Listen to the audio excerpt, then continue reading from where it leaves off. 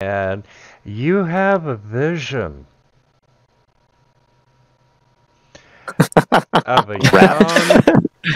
of a young blonde girl walking hand in hand with an older yet beautiful woman.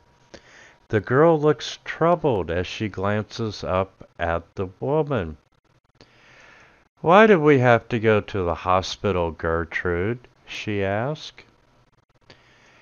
"Your mother," the elderly woman answers. "She's going to give us a present today." "I don't like the hospital," the young girl says, "but I do like presents."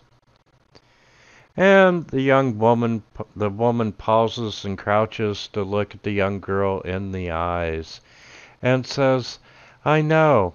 How about I give you a special present today?" And the young girl nods and Gertrude smiles and her face warping momentarily to take on these deep wrinkles, sharp teeth, and evil eyes before returning to normal. And Gertrude stands and the pair resumes their walk. Ratmek just goes full schizo and he runs laps around the table. We're not going to get any information out of this. He runs laps around the table, then he hides behind it, pointing over it in the direction of the vision. Vision, peoples, women, women, human things. And then he drops down underneath it and hides underneath the table. Looks like a divine. Did he buy some drugs again?